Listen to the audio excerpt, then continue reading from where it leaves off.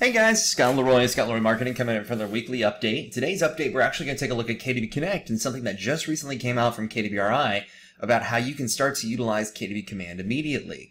Now, some of you guys may already be using KDB Command, so this might be something you can just kind of bypass altogether. But these are basically going to be 3 simple steps to start with KDB Command immediately.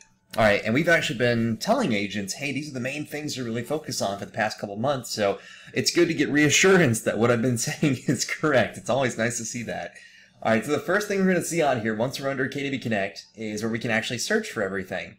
So what we're going to type in is 3 simple steps. All right, so we're just going to type in 3 simple steps on here, and click our handy-dandy enter button. Alright, so once we do that, then it's going to pop up on here with a couple different items for us to take a look at. Alright, now the first thing we're actually going to see on here is 3 simple steps to start using Command. Alright, so once we actually click on this, alright, then it's going to pop up. Here's our course info on here. We don't need to worry about purchasing anything like that. Alright, but under materials on here, for the student file, we can actually click on the 3 simple steps to start using Command checklist. Alright, this is version 1.0.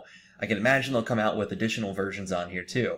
And once we click on that, that'll download the PDF for us to utilize immediately. Alright, so I downloaded the PDF, I went ahead and launched it on here. And here's what the PDF looks like. Nothing too crazy, but it's something you can start to utilize. So first things first, log on to KDB Command, and it'll have a little check option for you to complete right over here too.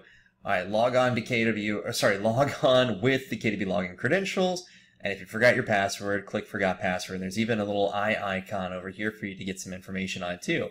Step 2, create a contact. Step 3, create an opportunity. All right, that's simple. So the contacts and the opportunities are definitely the biggest things that you'll really want to focus on.